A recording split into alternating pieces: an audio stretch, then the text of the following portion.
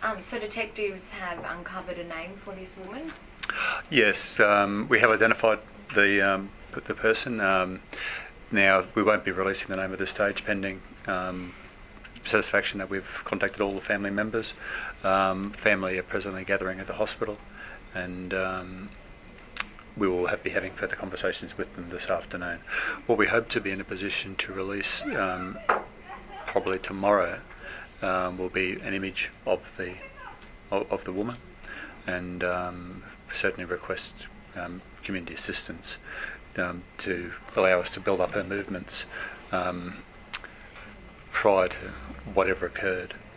Now, what we've established is that the woman is itinerant. She's a 21-year-old woman and normally a resident of Cowan. Now, it is possible that she has been with other itinerant persons within the freshwater environment. At the moment, that's an assumption. We would be asking anyone in the freshwater Stratford area who may have seen anyone gathering in that area, probably particularly in the general area of the freshwater connection railway station. There may have been someone in that area that night. We yet to confirm that, but that at the moment is a possibility. So we'd be requesting anyone in the freshwater area who may have noticed anyone to come and see us. In other cases like this, detectives have set up dummies with the clothing of the person at the site. Will anything like this be happening? No, well, what will be happening tonight, and certainly last evening we had police in the area, just speaking to passerbyers, particularly between about 12 midnight and 3 a.m, which is probably the critical time period. Now we will also be positioning the police van in this vicinity tomorrow, and allow people to provide opportunity to advise us of any information they may have that may well be relevant. They will be positioned there tomorrow, and certainly we'll be back there again this evening, just talking to people who pass at this point during that pretty critical period between 12 midnight and probably 2 a.m. How are police treating the incident now? Is it definitely an assault? Oh, look, we believe so. The situation remains the same investigationally. Effectively, what we need to do is fill that 36-hour period effectively between when she was last seen at 6 p.m. on Sunday, where she was seen in Lion Street. She left the Lion Street shelter, and after that point in time, we have no confirmed movements with respect to her. So presently, we have police out canvassing the itinerant population at Cairns, who this person did associate with a view to establishing who she was associating with in that critical period. Have family been able to assist at all as to who could have done this to her? Oh, look, it's in the preliminary stages of interviewing the family.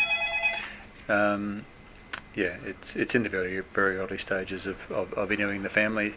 The family are based in Cowan, and this woman has only been in Cairns for the last 2 months, and she didn't really have a specific network of friends. She seemed to effectively move between groups, but we will probably clarify that over the next 24 hours. What's her lifestyle like? Is she homeless? Is one?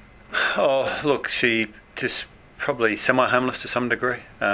She has an address, but she isn't always there, and she tends to be accommodated at shelters overnight, and certainly does live at least a partly itinerant lifestyle, and has over the past 2 months since she arrived in Cairns. Do the detectives have any sort of specific idea of who they're looking for, or who's responsible at this stage? No, we don't. What we do know is she was last alive and well at the Lion Street shelter at 6 p.m. on Sunday night.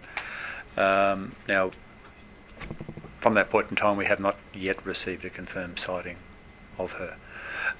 Now, we are yet to identify the person who alerted the ambulance to this woman's plight. We again request that person to come forward, and that's a particular focus of the investigation. Just to identify, we do not believe this person has any involvement in the circumstances. But obviously, what he did see, the woman's situation, what was happening in the environment, may well assist the investigation. So we'd be asking him to come forward. How's the woman doing? The woman's prognosis is very poor. She's not expected to survive this event, but obviously remain hopeful. The family are at the hospital now, and decisions are being made in regard to that. So she's on life support. She's on life support. How upsetting is this, you know, that obviously another human being has caused this on someone? Well, that is the investigative assumption, but it's regrettable that, you know, there is a level of violence that does occur within this itinerant lifestyle, particularly when alcohol is involved, and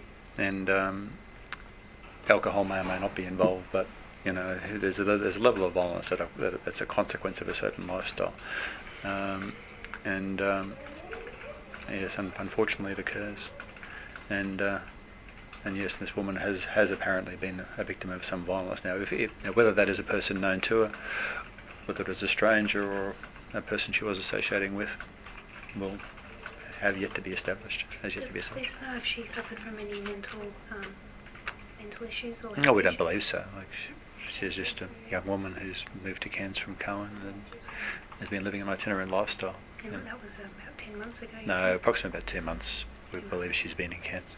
Okay. Mm.